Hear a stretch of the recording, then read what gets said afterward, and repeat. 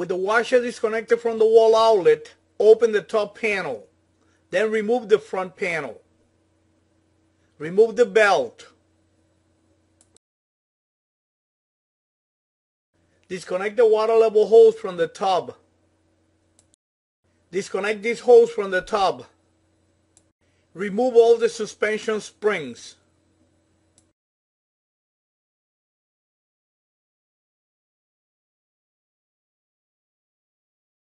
Grab the complete tub assembly, lift it right up, and take it right out. Now be careful, don't go banging it, because the tub is plastic and you could crack it. Then turn it upside down so you could work on it. It'll be easier if you could get somebody to give you a hand to remove it. To replace the brake assembly, do the following. Remove the grease cover. Remove the E-clip, the washer, the transmission pulley, and the truss bearing. Mark the location of 2 screws and remove them.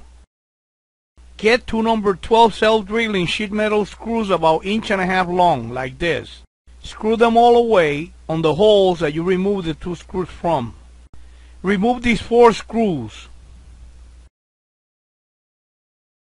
Unscrew the 2 long screws a little bit at a time, alternating from one screw to the next one until there's no more pressure from the brake spring. Then you can take them out.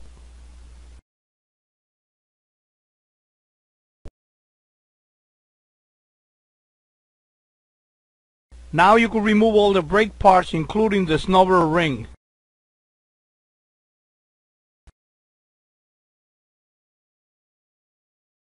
Clean the base real good with alcohol and start reassembling the brake parts.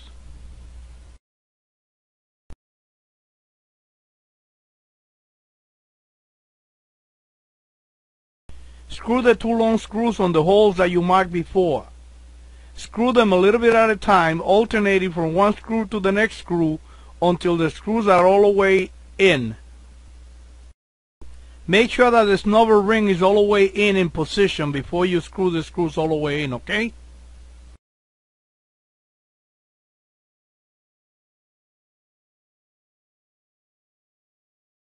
I'm screwing the other 4 screws.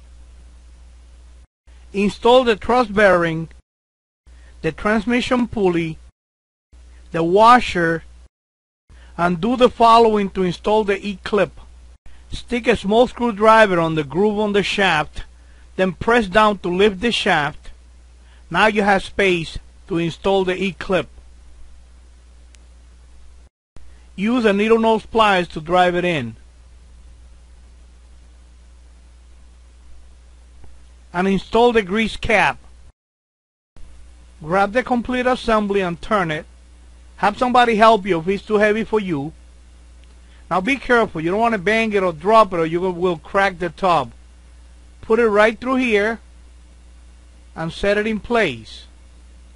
Make sure that this label is facing the front. Install the 6 suspension springs using the spring tool like this.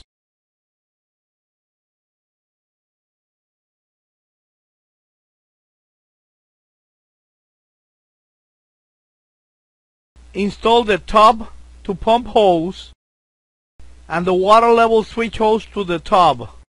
Install the belt. Install the front panel, lower the top panel, and you're done.